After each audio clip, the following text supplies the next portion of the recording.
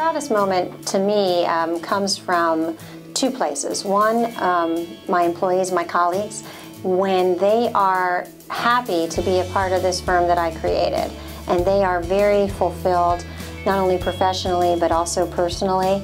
That makes me very happy. When I can create an environment where people are fulfilling their professional goals, but also whatever their personal goals might be. And when I can give people an environment where they feel like they're being able to accomplish personal goals as well as professional goals, that makes me very, very happy, because I came from law firms, I came from large companies, where as a woman, I had my first child in law school.